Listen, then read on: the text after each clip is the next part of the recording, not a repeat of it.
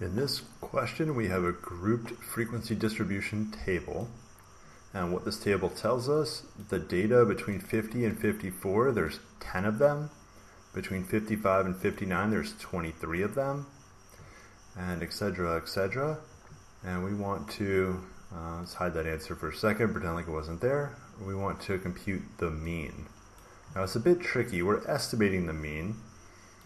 There's 10 values between 50 and 54. Now we don't know how many were 50, how many were 51, how many were 52, how many were 53 or 54. But there was 10 in that range. So what we're going to do, we're going to take 50 and 54 and find the middle number between those two. So we're going to average them. So the first thing you need to do is paste in your chart. If you don't paste it where you wanted it, I pasted it in the D and E columns. If you need to move it, just highlight it, left click and drag, and then you can get to the edge where you have the 4 arrows to move it. So move it over to the D and E columns. In column A, I typed in all the small values for each of these. In column B, I typed in the big values. So pause the video, take a minute, and type in all those values.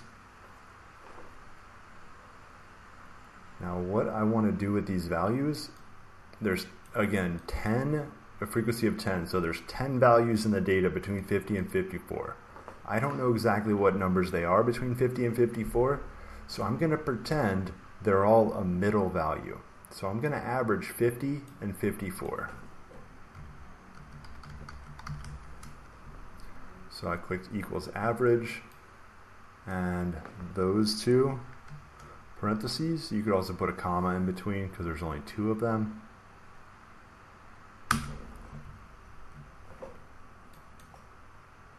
Alright, I'll slide that over a little bit. So again, I just did average of A2 and B2. That's why I had to type them in because I couldn't average the values in the format that they came in with. Alright, so I'm going to do that for all of these here. So I'm going to average all those, and if you have this one here on the average, you should be able to left click in the bottom corner and drag it. Your cursor needs to be a black plus in order for this to happen. Alright, so that'll give you the average value of the data in each of these classes. So we're going to be using this one. I'm going to go ahead and make it light green, and the other important one is the light green as well. So this way I won't use the wrong values, hopefully. Alright, I had 10 values that were close to 52. So if I added up all 10 52s, I would get 520, or I would get 10 times 52. So if I multiply these two numbers together, that's what I would get if I added up 10 52s. If how much is 20 57s? It's 23 57s, 23 times 57. And again, I should be able to just duplicate this down here, double click. So I did 23 times 57, and it should be the same thing all the way down. Alright, so if I added up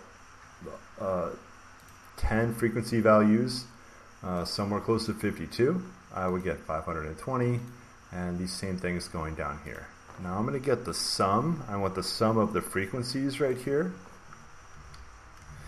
equals sum parentheses left click drag E2 to E10 76, copy paste it over here, and if I double click, this is the sum right here. This is the total value. So this is what we call n, or the number of numbers, and that's the total value. And remember, average is always total divided by n, or the number of values. And so now I can compute this average. So the average is total divided by the number of values. 63.77. This question accurate to 1 decimal place. This round 63.8. Feel free to let Excel do that. Just put your cursor in the right spot and then adjust the decimal values over 63.8.